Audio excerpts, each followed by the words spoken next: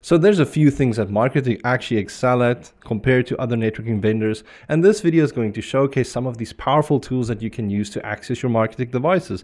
I really love this. We'll be looking at stuff like the MikroTik identity. We'll be looking at the IP neighbors that you can use in order to discover what's happening on the network, or basically to map out your network. And we'll also be looking at a powerful overlay management network that you can configure, where you can basically connect to any MikroTik that's participating in this application, so that you can manage devices that are very far away without even having to use an IP address. So that is going to be really cool, and I really wanted to put all three of these things together in one video because they all kind of just gel so well together. I could probably have made separate videos for each little one, but I really think it's more powerful to see everything in one demonstration so that you can kind of get it and see why this is so cool. So I'm going to jump into a lab and just showcase everything, explain everything on the go. I hope you enjoy.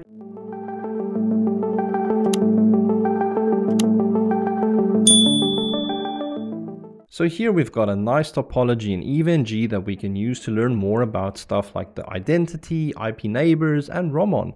So specifically IP neighbors, why is it so important? Well, I think it is kind of common sense that we as administrators need to know what equipment we're on at the moment, because it can get very confusing the bigger our networks get.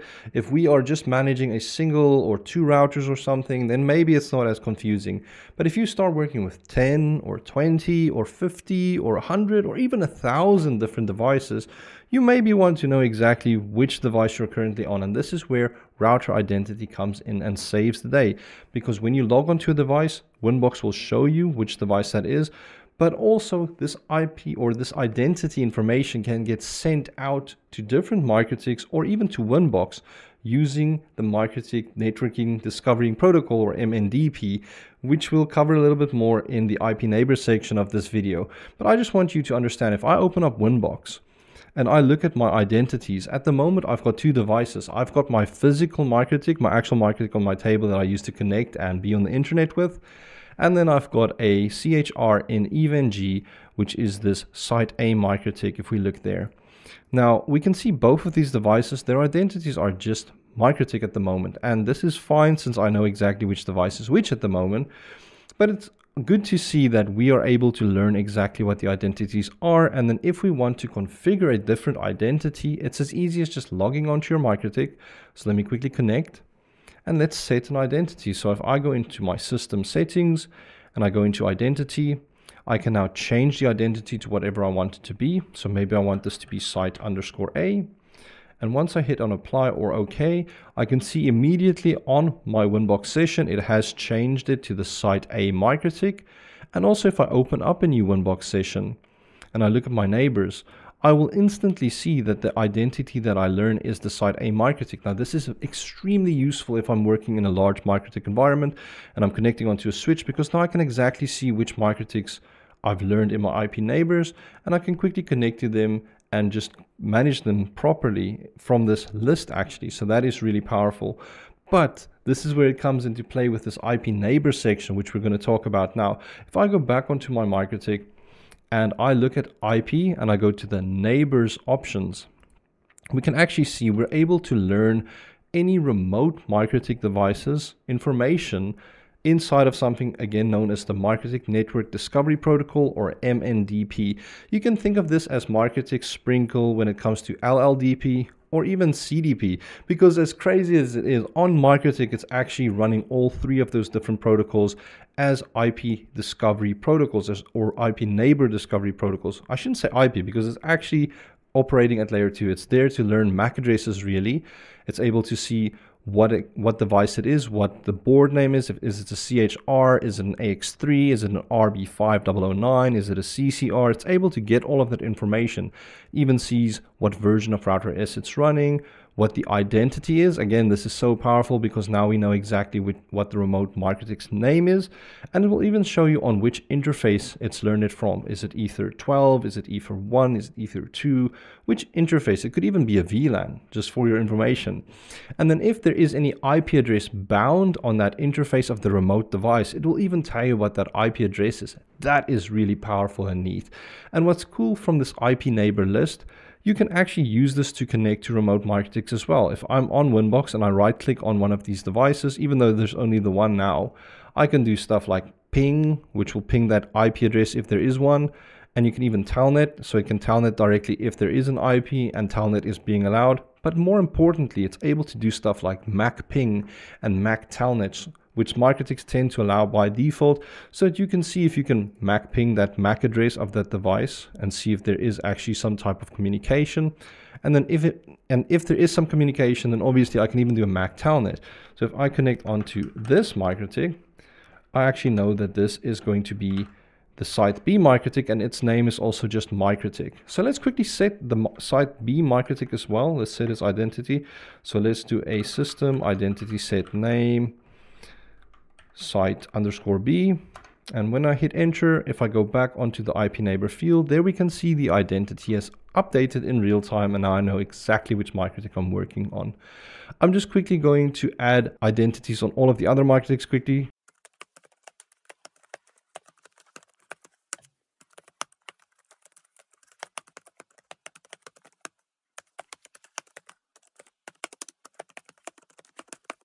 Perfect.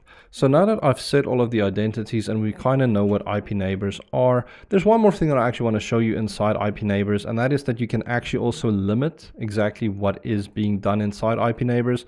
So if we go into our discovery settings, we can actually set exactly which interfaces we're allowing IP neighbors to run on. So by static, it kind of just means any interfaces that are integrated on this MikroTik. So either 1, 2, 3, 4, 5. You can think of all of those as static interfaces. You can also set it to run on none of the interfaces. So that means it just won't run. So it's great for security purposes, because maybe you don't want somebody else that has a MikroTik that's connecting to your MikroTik to be able to snoop some information off you. But you can also do stuff like set it to all or dynamic. There's so many different options that you have here, but if you just leave it on the basic static, that's fine. That shouldn't be an issue. You can also even set what the discovery interval is, and that's just kind of like every 30 seconds, it will check and see if any new devices are participating. And here we can see there's a lot of LLDP metrics or options that we can configure or set. LLDP, again, this is more or less the industry standard, and you'll see this a lot if you come from something like an Aruba or HPE world, because LLDP is used a lot there. Then we can see the different protocols that are set to run, so CDP, LLDP, and MNDP. Now, if you don't want to use any of the protocols, it's as easy as just deselecting them. So let's say I don't want to use CDP, I can just tick it or untick it. Same with LLDP, untick it. And now I can just learn MikroTik stuff. But I tend to leave everything on because I like seeing if somebody connects in and I pick up, they've connected to my device and I'm learning their information. I'm like, gotcha, I can see what you're doing. I found you out. So that is some of the awesome stuff that we can do with the discovery settings. Now let's take it a step further. If I go back to this topology, how would I be able to connect to site E to manage it without using an IP address at all? I mean, I know I can use Winbox to connect to MAC addresses, but can I just use this device's remote MAC address to connect to it? Well, kind of, but you do need to enable something known as the RoMON, or I think it's like Router Overlay Management Network something. The exact name escapes me now. But basically it's an overlay network that you can configure on top of your MikroTiks in order to connect to remote devices using their MAC addresses via RoMON. It's really, really awesome. And you use Winbox to facilitate all this. So you'll use Winbox to connect to a MikroTik that has RoMON running and is able to show you what all of its RoMON neighbors are, or devices that's participating in RoMON, and then you can connect to any of those devices to manage them. It's really, really such a powerful and interesting and cool tool. So what I'm going to do is I'm going to enable RoMON on my site A MikroTik. I'm actually going to enable them on all of the MikroTiks. However, if you were just using some basic switches between site B, C, and D, and it was just forwarding multicast and broadcast frames and stuff like that, then this will work just fine as well. But I've got a bunch of MikroTiks here, so I'm going to have to enable RoMON on everything, but you'll see how cool this is in a second. So first thing I want to do is just get onto my site A MikroTik. And from the site A MikroTik, if I want to enable RoMON, it's actually as quick and easy as just clicking on Tools, going to RoMON, and if I just tick Enable and I hit Apply, it will actually start running RoMON. Now that's really, really awesome. And one thing that you should know is when we do click apply, it's actually going to take the MikroTik's MAC address and just populate it in the ID. You can actually set your ID statically if you want to, and you can also set a secret. It's just an MD5 hash to just add additional security for RoMON, so you don't accidentally get some weird people connecting also on the management network side of things. But if it's a pretty tight sealed network and nobody else is going to get onto it, then you can also just leave the secrets blank, but people tend to like to just use it. So let's just set a secret as secret, and let me apply that. So now we know I have a MikroTik, it is running RoMON, and is it actually doing anything? So let's quickly see. The quickest way to do this is also just to enable RoMON on another device. And let's say, let me just add it on the site MikroTik, and I'll do this quickly from the command line because it is really fast to do. So I could just type in tool RoMON set enabled yes, and let's just set our secret to secret. I'm just going to copy this and I'll hit enter. And once I've done that, if I go back to the site MikroTik and I look at my RoMON stuff, so tools RoMON, you can actually do a discovery to see if it picks up any RoMON devices on the network. So I'm running the RoMON discovery here, and let's see, is it actually seeing anything?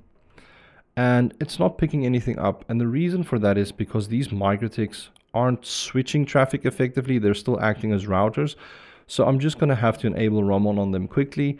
So let's do that. Let me log on to each MikroTik and admin blank, no password. And I'll just paste that in. And I'll do this for all of the other MikroTiks quickly. And the last MikroTik.